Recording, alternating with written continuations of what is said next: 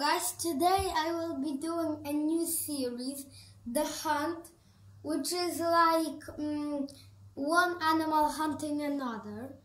Today it will be the African painted dog hunting the zebra. They prefer impala and wildebeest, but they can do it differently. Today I'll do 3 strategies. Okay, let's start. The first one I'll show you is it goes like this. Is some of the dog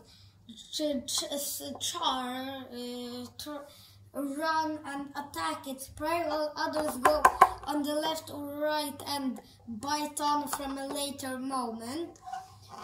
But if they're near a water, they'll do this strategy often, the animal will have to run in the water or get killed by them. But when it runs into the water, it will or drown to death or will have to come out to be chased by their second strategy that I'll show you. But they also do this so that you don't think they only do this after the animal escapes.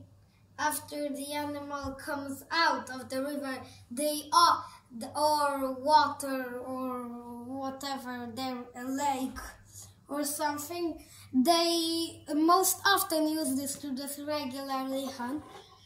That they just do a long chase because they have stamina, while like lions can run very fast.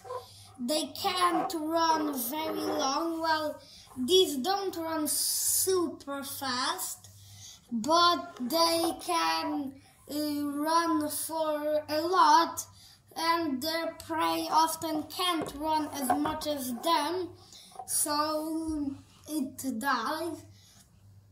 But another hunting strategy is that the younger ones scare it off to an ambush prepared by the adults, and the adults kill the animal. Yeah. I hope you enjoyed the video. Please like and subscribe for more content like this. Bye!